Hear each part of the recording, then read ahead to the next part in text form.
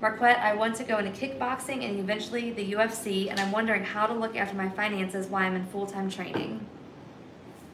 If he means look after his finances, that could mean how do you make sure that you're being a good steward of your capital, managing it, saving appropriately, investing appropriately. Or you might be saying, how do I make sure that I'm growing my wealth, building a money machine while I'm training? Now, those are two different questions that can lead me to two different answers. But let me say, number one, general principle with money, certainly you should be saving 10% of everything. You should save your money so that your money can save you. So at least 10% of every dollar that comes into your hand should be saved. Number two, you always want to have a product-based business, meaning that if you go to sleep, you can continue selling products even while you sleep.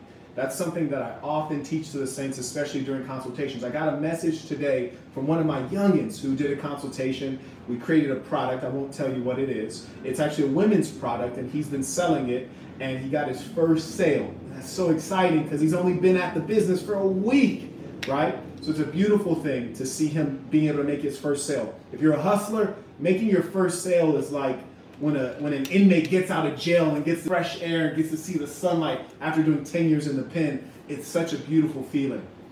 Product-based businesses will feed you over a lifetime.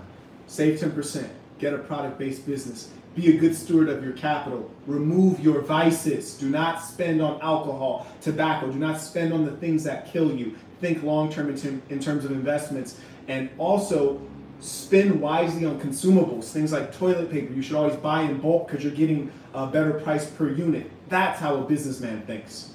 Oh yeah, and get a woman who's an asset. It is.